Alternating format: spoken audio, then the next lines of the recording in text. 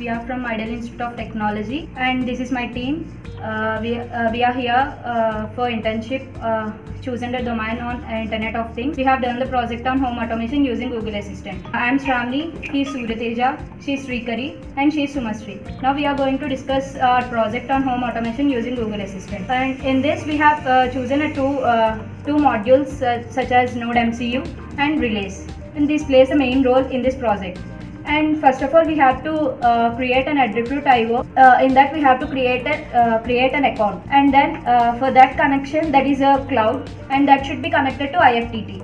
And there we have to again create the triggers and all, and we will be having interconnection between them. And from this, we can control our appliances, lights, fans, and etc. This is our complete module. We have done the project. If we give any command through Google Assistant, okay Google. That's me. Hello there.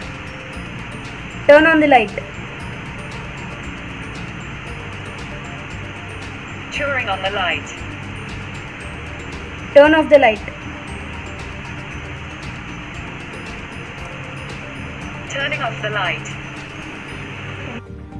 Like this we can connect and loads. And finally, we want to thank our guide Shomila ma'am and especially for this Krify software solution. Thank you so much for giving such a great opportunity to us. Thank you, Krify.